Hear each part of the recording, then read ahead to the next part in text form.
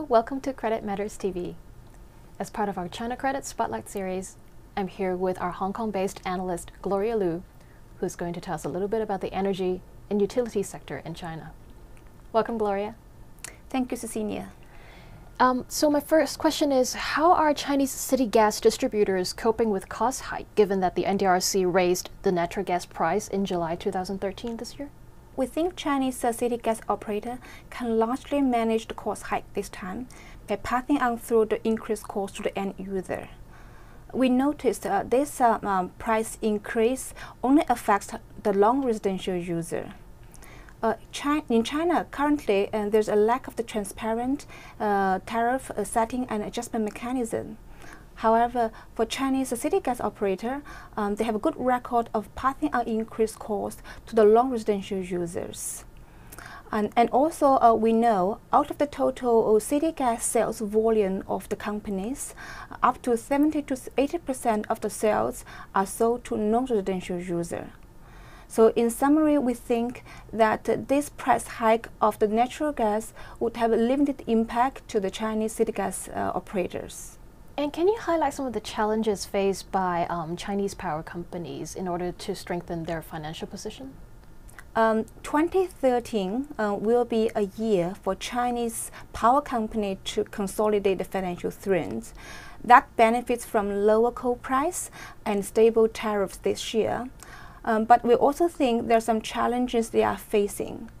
First is the still aggressive expansion strategy. If Chinese power company continue their debt-funded large capital expenditure going forward, that would make their delivery efforts very difficult. Second is the slowing China economy and industry activities, which made the power consumption lower than before. Third is about the China new price linkage mechanism between the coal price and electricity tariffs. Under this new mechanism, if the coal price in 2013 dropped by more than 5%, the electricity tariffs in 2014 will be adjusted accordingly. So therefore, in short term, that would have negative impact on Chinese power company. But in the longer term, I think this mechanism is positive for Chinese power company because that will help them to manage their cost and also do a better operation management.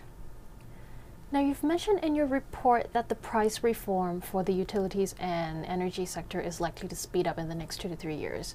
How would that affect the credit profile of the sector overall?